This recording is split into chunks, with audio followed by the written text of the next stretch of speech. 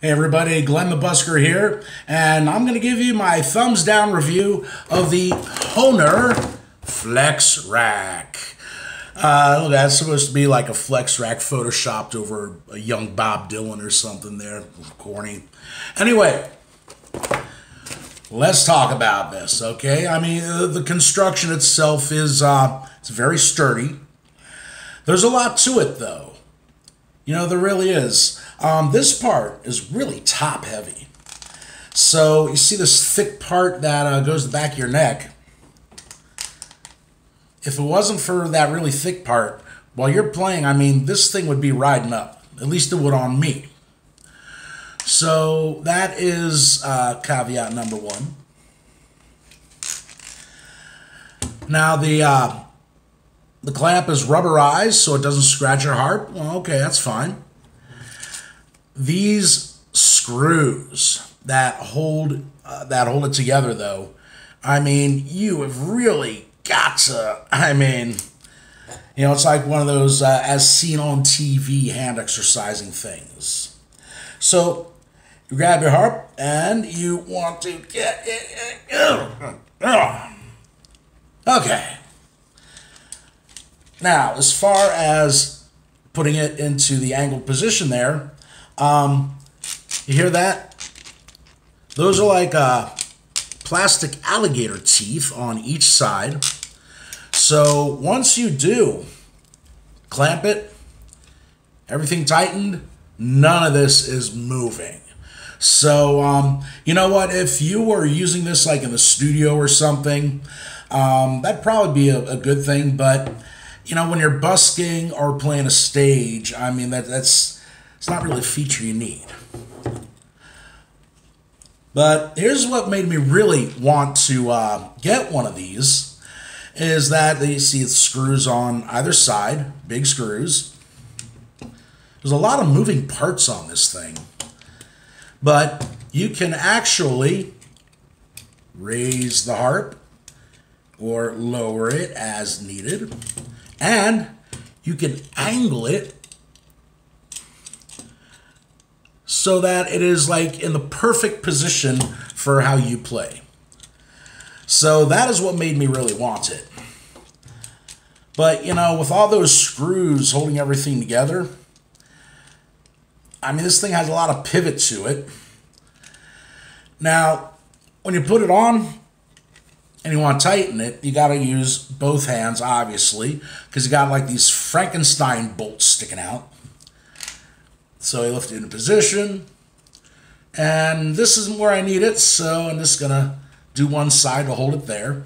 When you tighten one side, you have to hold the whole thing up, because the other side is still loose, and it will go askew. So let us just put this thing where I can play it. And I did. Okay, there we go. Nice and tight. Okay. So let's get this thing together and okay. Yeah. There. Sort of like there. And I'll go like there.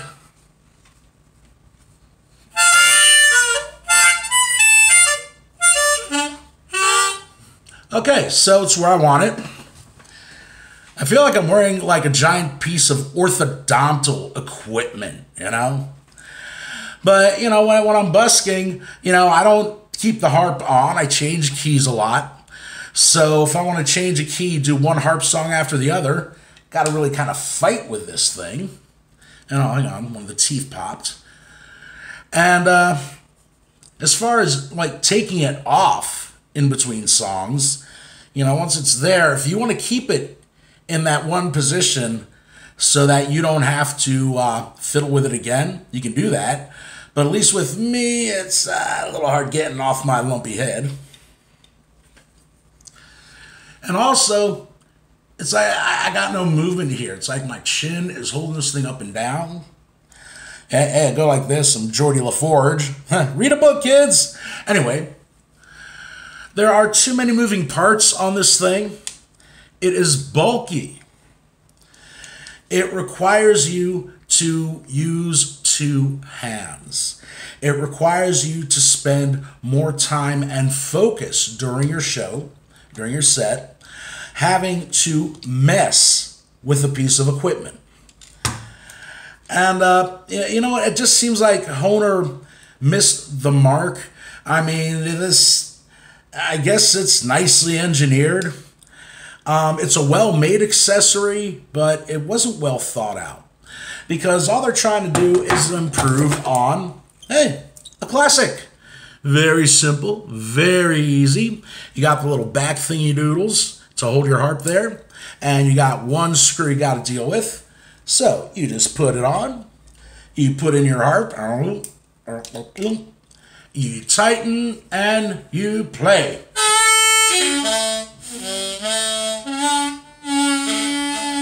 See, easy peasy.